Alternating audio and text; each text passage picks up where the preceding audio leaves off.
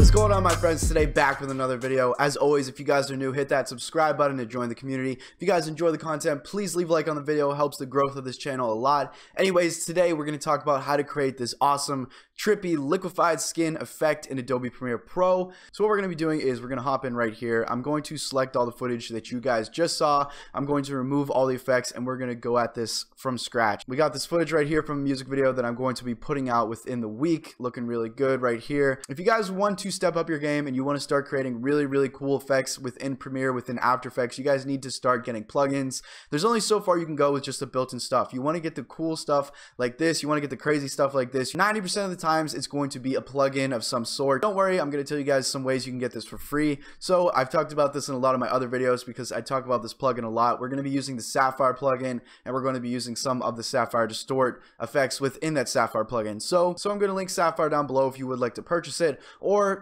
there is a catch. If you guys do have a student ID and you email them a picture of your student ID, you can get this for free. Of course, there are other ways that you guys can get this. Those are the top 3 ways. Either buy it, send your student ID, or just try and find some other way on the internet or through Google. But we're going to be using the Sapphire plugins within Premiere. You can also do this in After Effects if you follow along the same exact steps. So first things first, what we're going to do, let's get rid of all these other clips just so it's not too confusing, and we're going to go about this at step 1. So we've got some base footage right here. I've already color graded it for you. Step 1 is what we're going to do is hold down Alt on our keyboard and then just drag up on this clip. So that is creating a duplication of this clip. As you see, if I hide one layer, we still got this. So we've got 2 layers of this clip right here. And what we're going to do is we're going to come over here to our effects library, click on this arrow and click on effects if you can't find that. And we're going to click in our search bar for our library and we're going to look up the crop effects. So once you've done that, it's under here under transform. Go ahead and put that crop effect on your top duplicated layer right here. Once you've done that, just go back to the very beginning. And what we're going to do is we're going to come up here into our effect controls in the top left. Next, what we're going to do is we're going to create a mask around this person. Now, you guys might be getting a little bit standoffish at this part just because masking in Premiere is sure to give you a headache, but the great thing about this is I promise you guys this can be the sloppiest mask ever and the effect is still going to look good just because of the way this effect is. You do not have to make this perfect. Just make a nice rough outline around him just like this. Does not have to be perfect, like I said. We're going to go over and keyframe the mask path. So come back up here to your effect controls. Right here under crop, under mask, it says mask path. Click the little stopwatch next to that. Of course, making sure you're still at your starting position. That is going to create a keyframe. So now we can animate this mask to make it move along with us. So that might all sound confusing, but don't worry. I'm going to show you guys exactly what we're talking about. What we're going to do is use the arrow keys on our computer just to move over. And we're just going to take this mask and drag it over in a general direction. And then you can just kind of adjust this however. Like I said, this does not have to be perfect at all. What we're going to do is we're going to apply some feathering and once we apply the effects, you're going to see what I'm talking about. And then we're also going to make some adjustments at the very end to make this perfect. So like I said, just drag and make a couple of adjustments. And as you see, every single time we make an adjustment and we move along, you're going to see right here keyframes are being made in our effect controls. That is a good sign, and that means that as we go along, this mask is going to move with our video layer. And we're basically animating it to move. So let me just show you exactly what I just said. As I move frame by frame, you're seeing our mask moving just because we're creating that animated keyframe right there. So let's just keep going along. We're going to keep moving this. We're going to keep moving this just to kind of match with our footage. Okay, so I've gone through and made all my keyframes with my mask. If I slide around here, this is what it looks like. Extremely choppy, extremely sloppy masking, but it's still gonna look good. You just kind of need a basic mask around the subject. As you see, all my keyframes are here. So now that we've got that, what we're gonna do is we're gonna come back here to our effect controls. We're gonna go back to where it says crop. We're gonna click inverted, and then we're going to make left 100%. So what that just did is if I hide this bottom video layer right here, is we have everything cropped out except for what is in the mask that we just drew. So just the general area right here. And now what we're going to do is we're just going to blend this a tiny bit better. And the way we're going to do that is come back here to your effect controls, go down to crop, and then under your mask where it says mask feather, make that something around 28.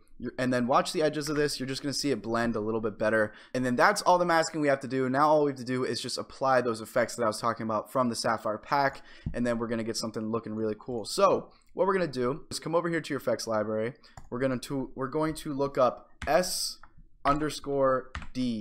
And then we're going to come down here and find Sapphire Distort. There's a bunch of different sapphire distorts. That's why I highly recommend you guys get this pack by sending student IDs or however you get it, just because it gives you so many useful stuff, and I talk about it in a lot of my videos because some of the stuff is so cool and you can really create some awesome stuff with the sapphire pack. So go ahead and take sapphire distort, just the regular sapphire distort effect under the distort folder, and place that onto your top mask clip, and you're going to see that this turns into a giant blob. So this is what we've done. And what we can do now is we can change the settings for distort to get something we like. But the coolest thing about this is they actually have built-in presets within the sapphire pack. So all you really have to do is come over here to your effect controls, find the sapphire distort you just applied to your top clip, click load preset, and then you're going to see all these cool presets pop up here. So funhouse mirror, ice distraction, warp vision, and if you look here, this is a preview of the effect you're going to get. We're going to want to choose the one that says bubbled glass. Double click on that, and now as you can see, we've already got that liquefied skin that I was talking about, and now all we have to do is just adjust the mask however we like. So if you press play, you can see wherever the mask is if it falls off the subject. I'll try and find a nice spot. Like I said, this is the beauty about not having to create that detailed mask with this effect. It doesn't really matter just because it's creating this cool distortion anyway. If you would like to view the mask, come over here to your effect controls and just click on where it says mask 1. You'll be able to see. So let's find a spot. Say you want the corner of this chair to be liquefied. Just take your mask and just drag it like that, and it'll make the adjustment. And then vice versa, you could always take away parts of it. If you don't want. For example, if you had a mask over something like this, you could just adjust the mask to get rid of that liquefied part. So just go through and make any adjustments you need to just to get the effect that you'd like. So for example, right here, his arm kind of falls out of the mask a little bit. I'm going to make this full screen and just adjust the mask just like that, and we fix that. Since our mask path is already keyframed, whenever we play that through, that'll be fixed. You see his arm is now liquefied, and that's about it. I think that looks really, really cool. I did add some other little things just to kind of make that effect pop in that first beginning clip that you guys saw as the example. So I'm going to show you that now. So if you do get the sapphire pack to be able to do this effect, you're also going to get something called sapphire flicker. It's one of my favorite effects. It's under sapphire time. Go ahead and you can just drag that onto your clip. It's just going to make the mask kind of flicker a little bit more, so I'll show you. And then here's with the flicker. There's also some flickering of lights in the actual footage itself, so it helps a little bit, but I think that just kind of sells it a little bit more. And if you want, you can even up the amplitude to make that blink a lot more, something like that. That's way too much.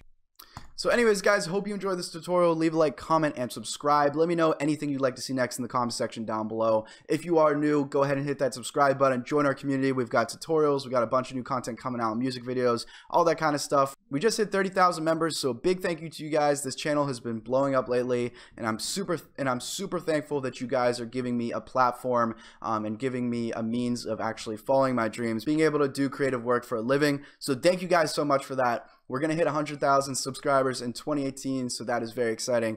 Anyways, guys, thank you for watching this video, and I'll see you guys later.